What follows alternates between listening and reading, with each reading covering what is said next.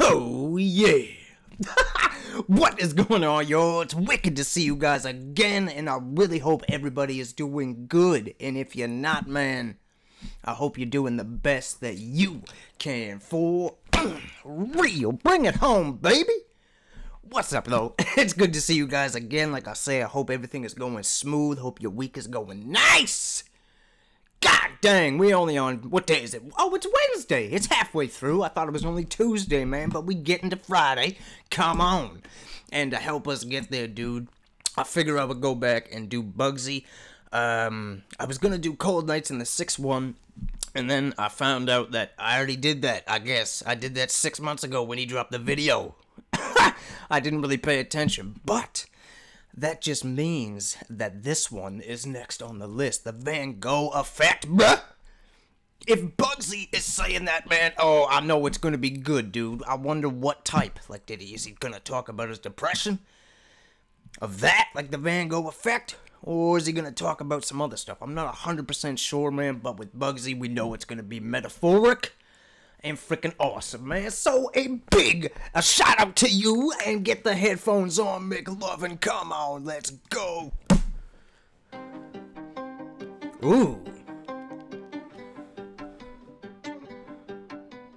Yeah, bro, this is different. Yeah. I mean. Yeah. Let's go. Yo. Picture the midwife putting him out and he's breathing. Woo! And then handed him over to a mother that can't believe it.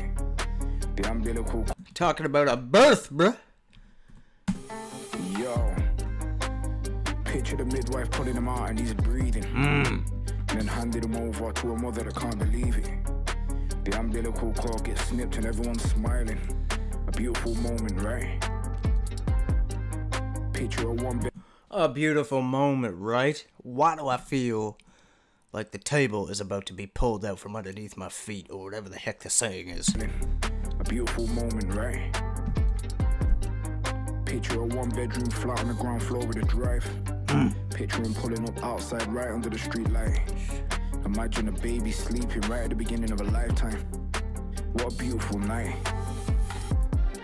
Okay, so he's napping, he's changing, and he needs feeding.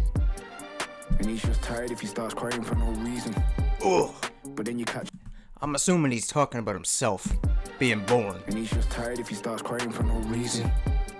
But then you catch eye contact with this beautiful creature. My God, what a beautiful child. Picture her telling the dad it's a boy and he can come visit. But the dad's already got a boy and his schedule's busy. Ugh. Then weigh up the prospects of being a single parent. That's enough to blow anyone's mind. Picture a bar or a pub that's serving food. Oh, dang, man. Shout out to the single parents, mom or dad. Doesn't matter. I've always wondered about that myself. Like, when my mom was getting divorced, like, I wonder. She always says, well, I had no choice. I did what I had to do. It's what I do. But I really wonder, you know, those nights when she was by herself, that had to be a lot of pressure, man. And he can come visit. But the dad's already got a boy and his schedule's busy. Then weigh up the prospects of being a single parent. That's enough to blow anyone's mind.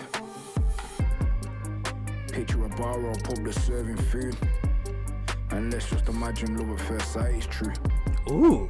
Flickering candle, bottle of wine, full moon. That sounds just about right. So picture the perfect date. Driving back to her place. Open the door and a look of fear on the babysitter's face. She had a funny feeling and didn't want to leave him in the first place. Something's not right. Man, what is about to happen? Imagine the screams of a baby with a snapped leg. Did he get dropped or did he roll out of the bed? Was the impact all to his leg or did he bump his head? Here we go. Can anybody shed some light? I can hear the rhyme coming. To his leg or did he bump his head? Can anybody shed some light? So picture a school uniform fresh out the pack. And picture a confident young boy, mum and a dad. And picture them driving to school, he can't wait to start. What a wonderful life. But picture an old Victorian house broke up into 2 flats. He was on the top floor with a bowl of Nesquik watching the Rugrats. Downstairs with the very back. Shout out to the Rugrats, bruh. He was on the top floor with a bowl of Nesquik watching the Rugrats. Downstairs was a very bad man that sold a bit more than loud packs. Ooh. And that's being polite. So picture the door for the flat. And that's being polite. Ooh. This is like a story. Well, it is a story. Duh. But we get into the... Not the climax, but what is that? Where it rises in the story. I can't remember. And that's being polite. So picture the door for the flat upstairs getting took off its hinges. And picture the guy from downstairs running in to cause injuries. What? And imagine a boy in his bedroom listening. What is he thinking? Can you get traumatized at 5? Yeah. Picture us stood in a tele... Dang, man. The dude came upstairs and robbed them? I thought he was going to talk about the police showing up and kicking the door off the hinges. Not the dude coming from the apartment down underneath him and kicking off his door. Ooh. Can you get traumatized at 5? Picture us stood in a telephone box on the phone now. She's got a big family and she's gonna bring big bro down. Next thing you know, a car pulls up, a man jump out. There's gonna be a fight. The boys just sat on the windowsill seeing everything. He watched them run in the flat downstairs looking menacing. Oh, loud. The payback. He watched them run in the flat downstairs looking menacing. Loud bangs, screams, everybody's panicking. Ooh. It became the scene of a crime. The way that the blue lights lit up the street was a picture. Oh. And the way that the paramedics were full of blood was messed up. Now picture the guy from downstairs lay on the stretcher. As he's saying all this, I literally just feel for him, man. Because as he's rapping this, he's probably replaying all that stuff in his head. That's crazy, man. One time when I was a kid, a dude had gotten shot on my street. Somebody was getting robbed, and he stopped his car to help him. And I remember being a little kid. I remember hearing the gunshots, and I'm like, what the heck was that? Because I've heard gunshots before living near the army base, so I automatically knew what that sound was. And I still remember going outside, seeing the body bag, seeing the lights everywhere, and just like weird shit like that, you know what I mean? How old was I? I was 12 at the time. And for me, the reason why I say that he could still see it, because as he's saying it, man, I could still see it in my head. I still remember seeing the blue lights, they bounced off the other houses. That's what literally just sticks in my head most of the time. That's crazy, man. Come on, let's go. It became the scene of a crime. The way that the blue lights lit up the street was a picture. And the way that the paramedics were full of blood was messed up. Now picture the guy from downstairs lay on the stretcher. What a terrible sight. Look, picture a van full of boxes, full of the family belongings. Onto a different chapter. Maybe some family bonding. I'm sorry, y'all. I got caught up in what I just told you. There's a second part to that story. Like literally like 2 years ago, somebody that I used to work with, the dude who ended up getting shot, was actually her husband, and she was in the car when that happened. And I just remember talking to her because she asked me when I used to work with her. She's like, "Oh, you grew up on the north side. What street?" And I said, Jaffrey. Yes, I know, Jeffrey on Jaffrey. Yeah. I got it all the time. And she was like, I hate that damn street, blah, blah, blah. And then she told the story, and it was just, for me, it was kind of like how two people could be in the same spot at once, not even knowing each other. And then literally 20 years later, not a connection, but kind of have that, I don't want to say shared experience because I definitely was not on the same level of what she went through, but just to have that happen, I guess. It was just very weird for me. But anyway, let's go. Flat downstairs looking menacing. Loud bangs, screams, everybody's panicking. My bad, y'all. It became the scene of a crime. The way that the blue lights lit up the street was a picture. And the way that the paramedics were full of blood was messed up. Now picture the guy from downstairs lay on the stretcher. What a terrible sight.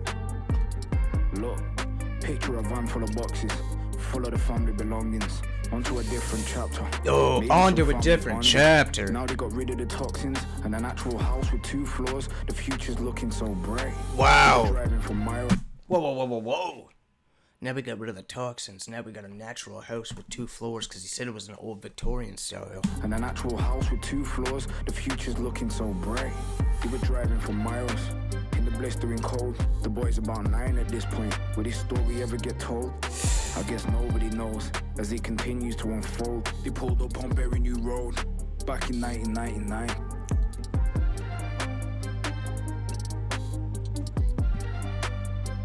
I've heard him reference that before. Newberry Road.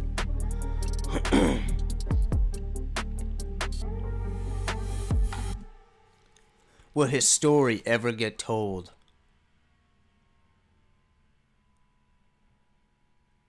That was nuts. That, first of all, that is, number one, not really what I expected. I kind of half expected him to do, like, metaphors, like I said, about him and Van Gogh. But what I didn't expect was